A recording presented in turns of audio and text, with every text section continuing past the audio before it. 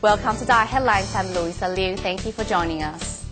Beginning August 16, Tzu Chi 6 disaster relief team carried out a 5-day fertilizer distribution in Myanmar's Jiaodan Township, helping nearly 4,100 families.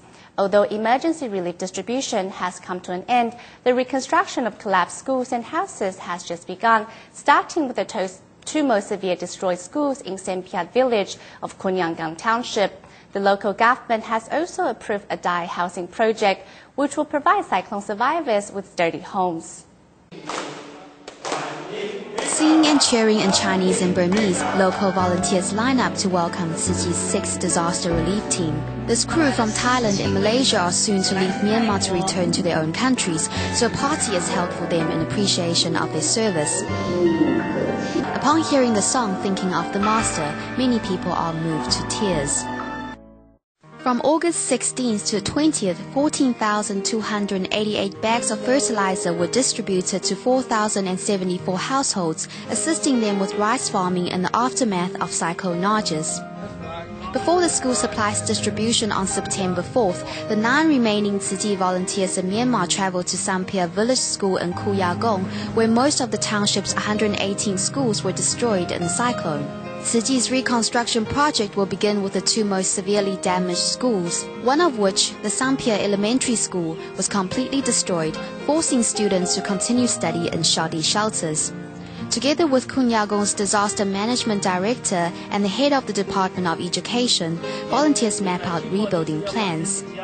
After the cyclone, we were hit with a series of problems, so Tzu Chi's help is an immense contribution to the education sector.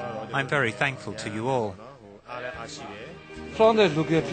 As volunteers and local residents enjoy a sociable chat, Disaster Management Director Wu Oming begins promoting the English edition of books on Tzu Chi's 4 missions, giving a little introductory lesson on the foundation.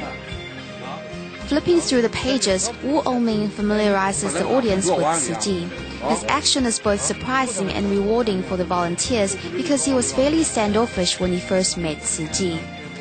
Now, after reading the books on the foundation, he speaks of Master Zhen Yan in admiration. I am very interested in your master. Zhen Yan.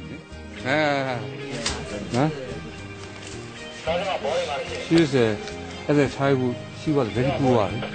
The director also expresses his wish to become a Tzu Chi volunteer dressed in the standard blue and white colors. Reconstruction of schools will soon be underway. Breaking through the language barrier and winning the trust of local people, Tzu Chi has firmly established its reputation of love and compassion in Myanmar.